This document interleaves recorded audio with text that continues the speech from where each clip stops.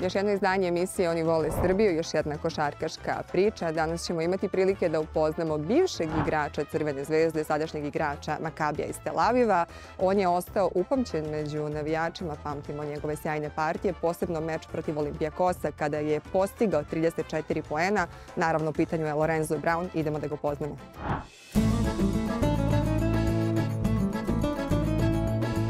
Šta čitam? Soccerbet. Pravi igrači na pravom mestu. A sada na svakom mestu. Kako? Na preko 1000 moj kiosk lokacija možeš da uplatiš depozit bez provizije. Au!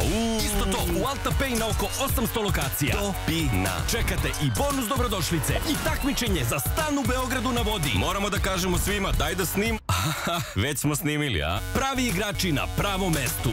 Na svakom mestu. Kurkuma Cream Hot kremu koristim kod osoba koje imaju hronične tegobe, koji godinama muče. Bole ih leđa, vrat, zglobovi na rukama i na nogama. Posebno ujutru osjećaju bol i ukočenost. Preporučujem je svima. Gde je reuma, tu je i krema kurkuma.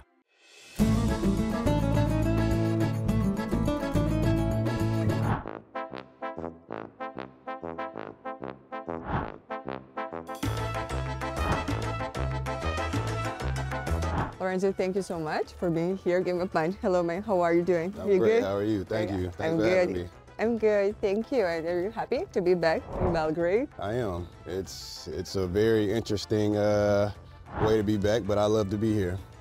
A few years ago, you used to play for Zvezda, and since you left, a lot of things happened in your career, a lot of amazing things, but let's talk about this a little bit later. Now I would like to talk about your beginnings. I would like to have a jump in the past.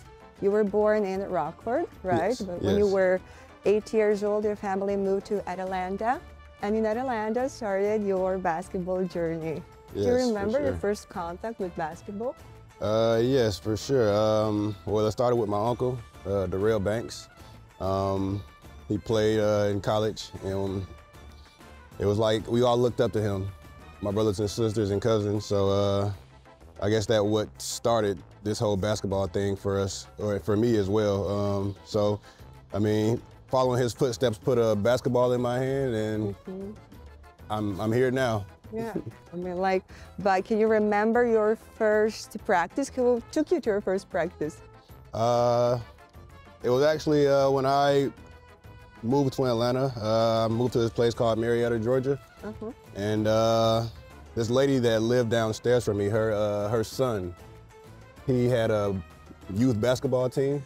And we were down there randomly one day, and my mom asked, you know, just talk to him a little bit, and he offered to take me to the practice one day, and, you know, I played on his team until I was like maybe 10 or 11 years old. Okay. And this is like how the story started. So Yes. Lorenzo's story started. But you were talking about yourself when you were little. You were kind of obsessed, right, with basketball. So you love what to do. I got it. But can you tell us something about Lorenzo Braun that we don't know, but we should know about you? That you should know. Yeah, that you should know. Something about me that you should know. I mean, I'm a big family guy. I put my family before anything, and I love dogs. I have a small dog myself, looking to have more in the future, but how I travel and move around a lot, I can't really have that in my life right now, so that's kind of a thing for me. I love pets, I love animals, and you know, I love movies. TV shows are big for me. You know, that's pretty much it, to tell you the truth. I remember once that you were talking about yourself when you were a teenager. Right. And you said that you were a little bit immature. Is that true? That thanks to basketball, you become a man? For sure. What did you mean? So, you know, as a kid, you think of life as a game. You know, you always want to go outside, play with your friends, and, you know, and things of that nature. But I mean, with basketball, it kind of put me in situations to where I had to grow up sometimes and take things a lot more seriously when it came down to like in the game situations or making the right plays, or, you know, if somebody else is frustrated on the team, have to step up and, you know, maybe calm the situation down the best way I can, and things like that put you in a different mindset with growing up. And also just being by myself sometimes, I would, like, I guess, act out situations in the game. So if like I'm counting down like 5, 4, 3, 2, 1, and I would like shoot a game winner, and I'm completely by myself in the gym. So it kind of prepared me for like game time situations. Okay. So I was just, you know, I would just be doing things like that, and it kind of helped me mature as an individual. Yeah. Sure. So prepared you for hard game situation, that you mature to grow up as a person, and even to face some difficult situation that can happen. This is life. Right. And I remember this situation in 2016 when you signed with Uni's cousin, but unfortunately the contract was voided, and they even told you that you will never play the ball again, right? Yeah. So what happened? With that situation, I still don't know what was the issue. I mean, I have like, I guess you could say a heart condition, but I've had it my whole life. So I don't think it's like a big deal. Okay. So I don't think they were too aware of the situation at first, and I don't think they knew about it or had the knowledge to know anything about what was going on. So when I got there, I did my medical test and everything like that, and you know, I sat out for maybe like 2 weeks because they didn't know what was the issue. So I ended up having to leave because I was just sitting around and pretty much just wasting my time when I was there. And I could have been playing in the G League or whatever other league that was available for me at the time. So, I mean, when they told me that I couldn't play again, I kind of lost all hope. Okay. Because I don't really know. I'm not a doctor, so I don't really know what they were thinking or what they saw that I didn't know about. So I just went back home and sat around, moped around for a little bit, and tried to pick myself back up. Okay. How did you overcome that? Because you were very little. I mean, you had 24, 20? Yeah, I was like 24. So yeah, I was around that age, but I mean, that's still old enough to, you know, have the accountability for yourself to not give up or find a way to pick yourself back up even though you hear something like that. Mm-hmm. So, I mean, I sat around for maybe a month or so. Mm-hmm. And that's when I got more doctor results and everything was fine from the States, from the state side. And I got a contract to play in the CBA. I think that your second season in G League was the best so far in the States. Yes, most definitely. G League for sure gave me an opportunity to showcase my skills. Mm-hmm. You know, it was tough just trying to find who I was as a player at the time because, you know, as you say, you're growing up and you're trying to figure out the route to take as far as who you are becoming as a basketball player and as a person at the same time. But the G League, my first few seasons were rough because it was so up and down. I would play a few games, then get called up, play a few games and get called up. So I never really had a whole season in the G League as a G League player. Okay. But the second go round, I had a two-way contract with the Raptors. And that's what really boosted my stock as an individual and kind of helped me get to where I am here. Right.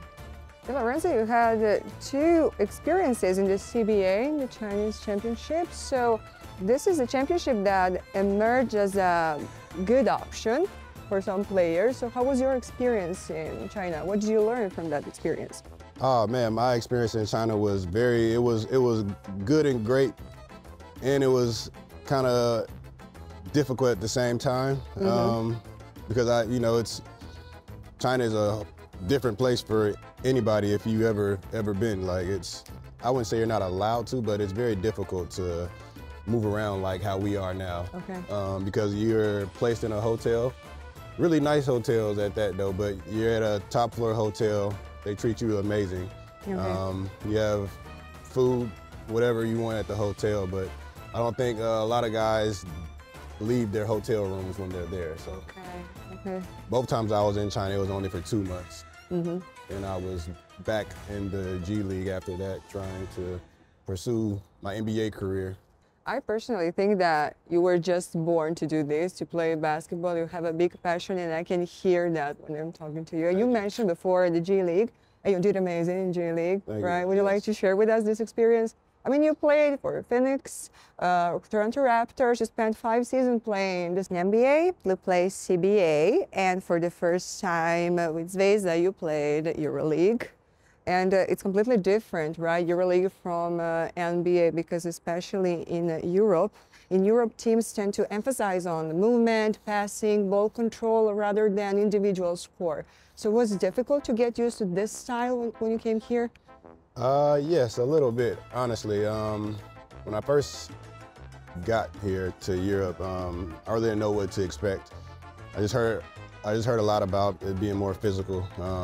Guys being a lot more smarter on the court because of the decision making, and how packed in it was on the defensive end. So, I mean, that was the only few things I was expecting to, to get accustomed to. But when I got here, it was what I thought. It was a lot more physical, a lot more. The guys were a lot smarter, and it gave me a college feel. That's why I always say EuroLeague gives me a college feel, but with bigger, smarter, and more competitive guys out here. So it was kind of like I say, it was kind of the same thing, but I got used to it pretty fast. Mm-hmm. You like playing EuroLeague? Yes, I love it. I love that. I love every single away game, every single home game that I'm involved in, because you can feel the energy as soon as you step into the arena. So that's what I love about it the most.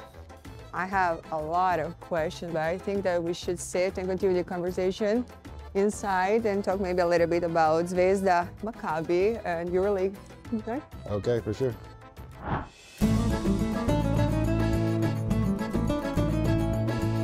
Šta čitam? Sockerbet. Pravi igrači na pravom mestu. A sada na svakom mestu. Kako? Na preko 1000 moj kiosk lokacija možeš da uplatiš depozit bez provizije.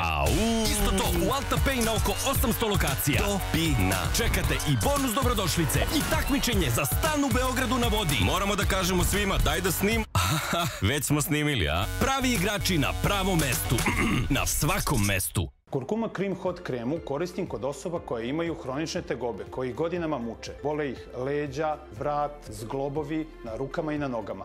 Posebno ujutru osjećaju bol i ukočenost. Preporučujem i svima. Gde je reuma, tu je i krema kurkuma.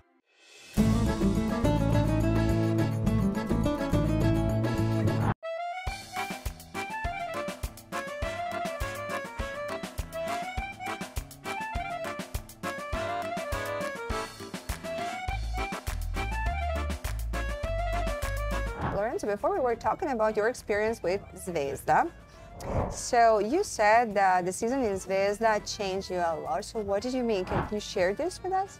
Yeah, so the season in Zvezda changed me as a player and as a person, because I was able to figure myself out here for sure as a European basketball player. It gave me the opportunity to, pick myself up from where I left off in the G League and become who I am here today. So it was very much appreciated. Even though it was cut short by COVID, I was still able to, figure myself out as a European basketball player. That season was very particular, weird. I don't know what adjective to use, because it was canceled due to COVID, but what do you remember from that season? Yeah, what I remember most was the fan base, because it was actually my first experience having a European fan base, and I think it was kind of interesting because I came into one of the best in the world. So I particularly remember the Partizan games.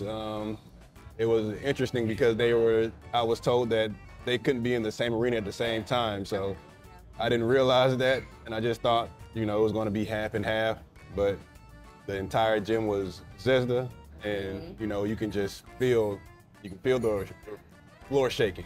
So I thought that was pretty interesting. Yeah, everybody in Europe says that this is the hottest court in Europe. So how would you describe Zvezda fans? Man, electrifying. Electrifying. That's a word I can pick out from my vocabulary, I guess. You know, because it's, you know, you feel the energy just walking around Serbia, because you have both sides of Partizan and Red Star. So, you know, you don't know who's who until you walk up on somebody and they tell you, oh, I'm Red Star, oh, I'm Partizan. But I feel like when I was here, I was getting more of a Red Star feel. But you feel the love they have for basketball, the passion they have for the sport? Yes, yes. I you know, like I said, when I got here, even now, I still get love walking around the city, and I think that's pretty cool to have people still remember me from 4 or 5 years ago.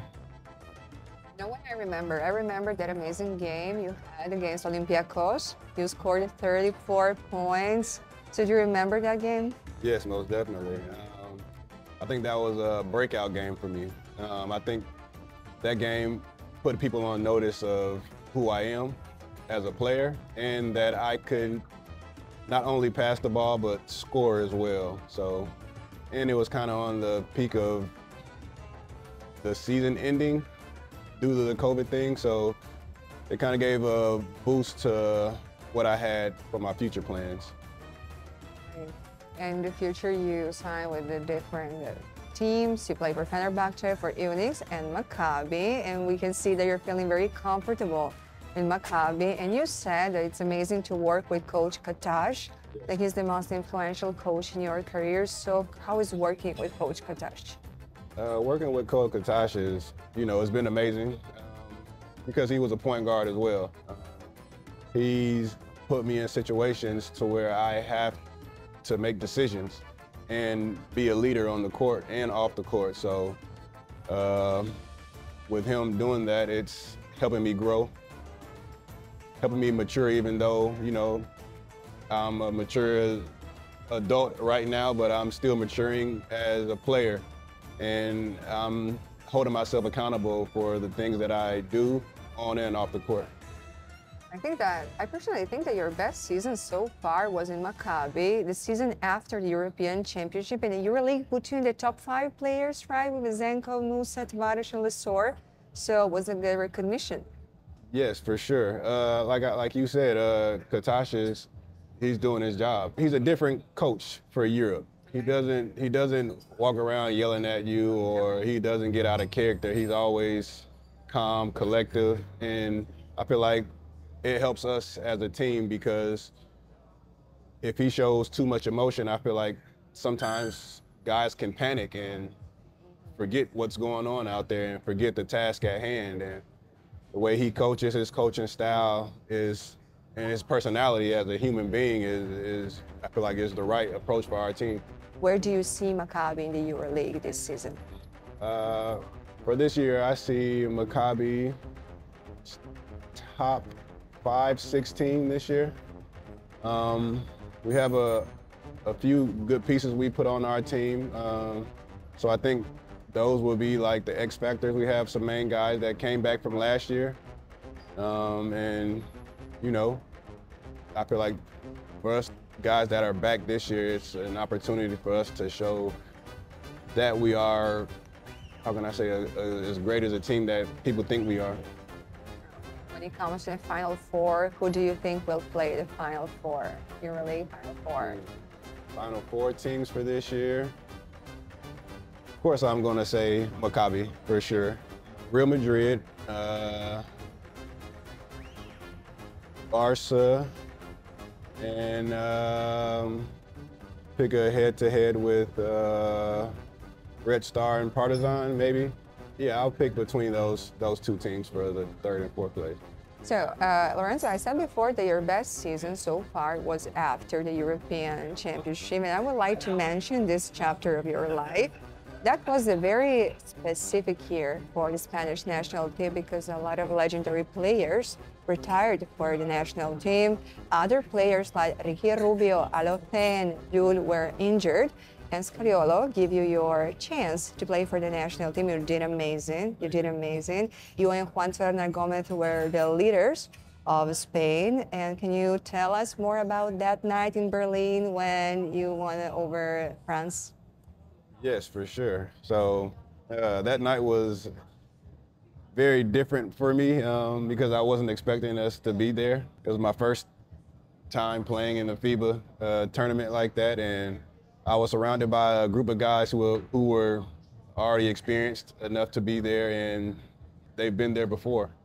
And, you know, they kind of pushed me to, how can I say, pushed me to be there mentally like they were.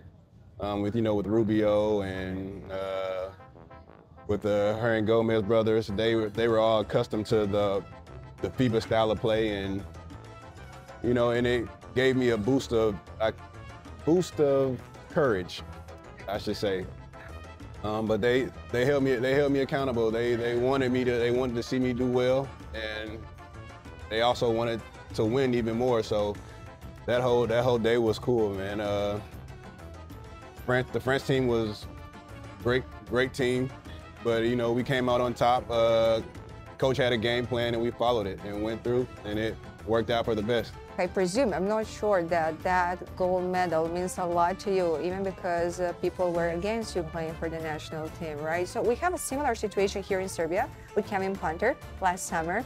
Some people were saying that he must not play for the national team. Others people were like, okay, let's give him a chance. But what's your point of view? Do you think that foreigners should play for another national team? Yes, in my opinion, if the opportunity presents itself, I don't see why not. I think some guys spend enough time over here in Europe to where they feel like it's their home. We all speak one language when we step on that court, and it's basketball.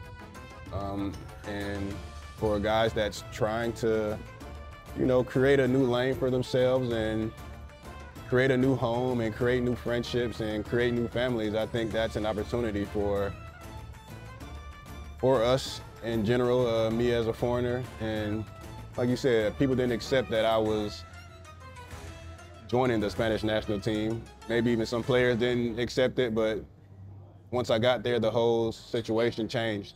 I feel like I was open to the opportunity. You know, I've never gotten a chance to play with the USA team, and now it's presented myself to I can play with a Spanish team. I'm learning Spanish every single day. Actually, it's an opportunity for me to be a different person to who I was 2 or 3 years ago. So every day I'm getting smarter. Every day I'm learning new things. And I think joining that Spanish national team has brought that to me. You showed that you care about the national team. So would you like to play again for the Spanish national team? Yes, most definitely. I'll be there this summer. I'm excited. I've talked to the guys about it. I've talked to coaches. I talked to, you know, the board about everything. So I'm just ready to get there and win another gold medal. So Lorenzo, thank you so much for this interview. Would you like to say something to the audience to wrap up? Yeah, for sure. Yeah, thank you for the long support. It's been amazing, and hopefully I can see some of you guys out there supporting me on the court, and hope it's a blessed one.